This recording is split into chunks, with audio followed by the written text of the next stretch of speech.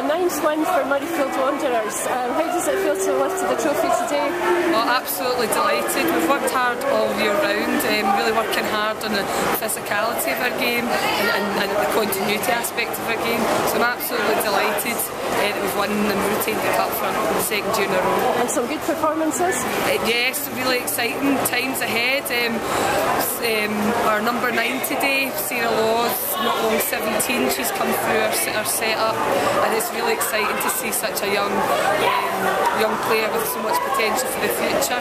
In fact, 10 of our players have come through the under-15 and under-18 programme, so a lot of depth, and just really excited for the future because we seem to be getting more and more players coming through, and I thought everybody did really well today. And some good tries as well. Yeah, as I said before, we've been working on our continuity and our offload game's a strength of ours. I thought we kept the ball very well, and it was going to really be down today how we controlled it and the decisions that we made. So overall, very, very pleased. And good to get the trophy presented in Murrayfield for the crowd. Absolutely delighted. It's always good. We always have a good crowd for Cup Finals Day, but it makes that a wee bit more special when we can go into the stadium and there's an even bigger crowd, and I know that means a lot to the girls as well.